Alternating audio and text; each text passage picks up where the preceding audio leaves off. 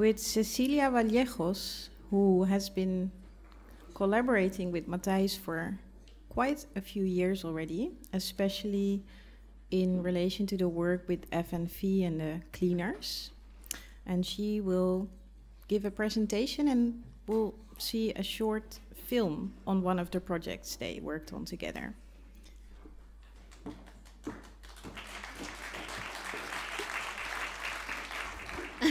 Thank you. Yeah. Welcome, everyone. In this part of Propositions 3, I will give some context of the short film Het Museum van de Straat, the Museum of the Street, made in Heerlen in 2013 by Matthijs de Bruijne and Meyer.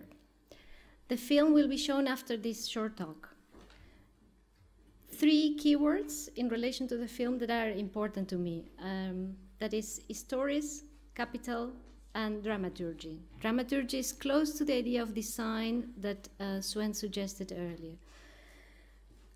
Het Museum van de Straat came about as an art commission for the Vrijdenkersruimte, the Freethinkers Space, a project by Jonas Staal, for which he asked politicians throughout different parts of the Netherlands to create an artwork for a collection of critical art pieces.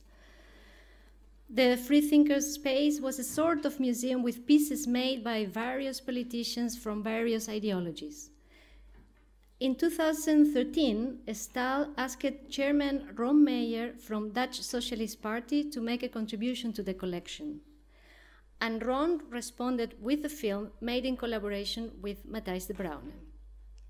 But Meyer and de Bruijne had already for some time shared an interest in the format of museum as a site to present stories of communities.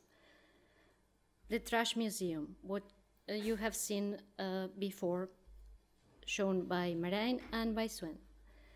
So the Museum of the Street was Meyer and de Bruijne's second museum presenting stories of collective identity. This time, the stories were articulated with residents of the Oude Passart, a neighborhood of Heerlen, which is Meyer's hometown. The Oude Passart, as many other neighborhoods in the south of the Netherlands, used to be a neighborhood of coal miners. Here in this map, that is from 1970, you can see the exact position of Heerlen, all the way down south. It shows this map that decades ago, Heerlen was a place with a working class consisting mainly of coal miners. But what happened was that natural gas made coal mining unprofitable around the 60s. And also, coal shipped from abroad became cheaper than the coal mined in the Dutch mines. All the mines closed down, propelling a gradual shrinking city effect. From around 1972 onwards, rising unemployment produced a different and difficult social status that began to be passed on from one generation to the next.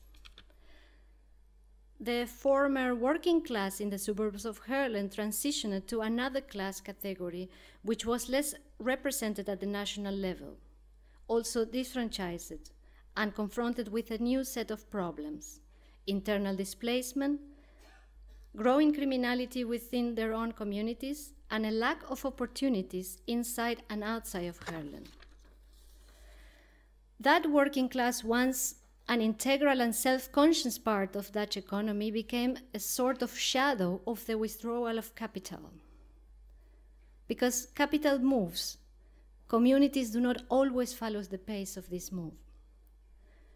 The social group of local ex-miners turned it into something more complex than unemployed workers. They represented a tangible problem of economical and social change. Losing their jobs meant losing their local culture as well their identity. The forces at play in this film that you will see in a few minutes look at the way this community is after the mines. Meyer, de Bruijne, and the residents of the Oude Passart focused on analyzing one event: the threat of the housed corporations planning to tear down their houses.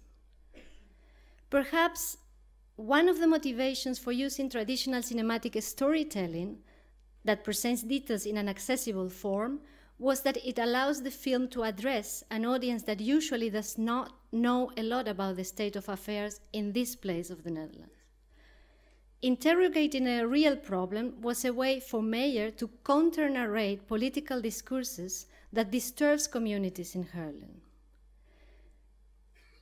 It is interesting to look at the tension that it is created between these political discourses and stories that can potentially undo the dominant narratives.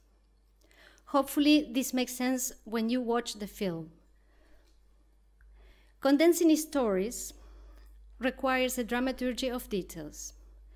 To articulate details means to enable the legibility of a text or of an event or of a scenario for a movie. So the thing can become something in its own. This is not far from any activity dealing with the composition of discourse. And it was our task for this film. To make this articulation was exciting because it challenged what we knew as artists from working inside a particular field with a particular discourse. We had to learn from the neighbors of the Oude Passart, the actors of the films, learn about their particular accents, understand how their problems were enunciated or nuanced in description, grasp their sense of place and time.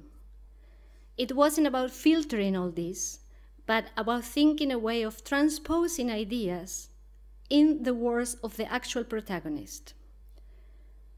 Talking about the problem this community has was a way to bring into play that class conflict is at the heart of economy, somehow because capital moves, but people do not always move with it.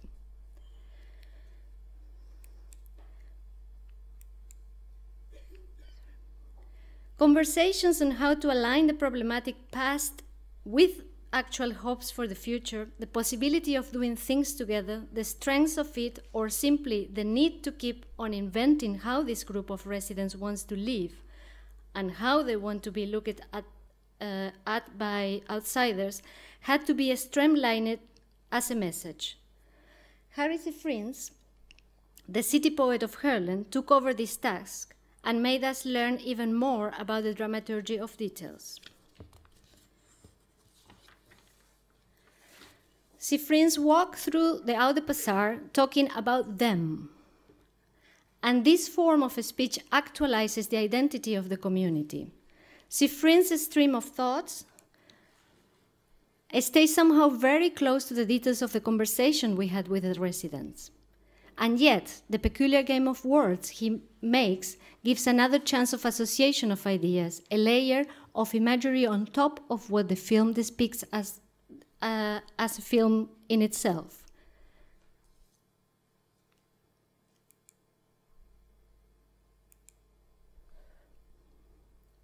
Obviously, the museum from the street, by circulating in the art wall, does not solve the conflict of the Oude Passart with the housing corporation, but it does frame the decision of this particular community to resist as such.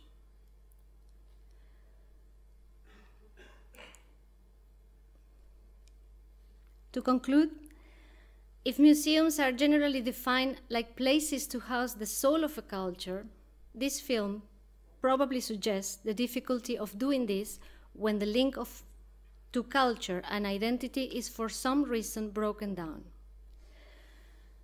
For now, I leave it here, and the rest is in between you and the Museum of the Street. Thank you.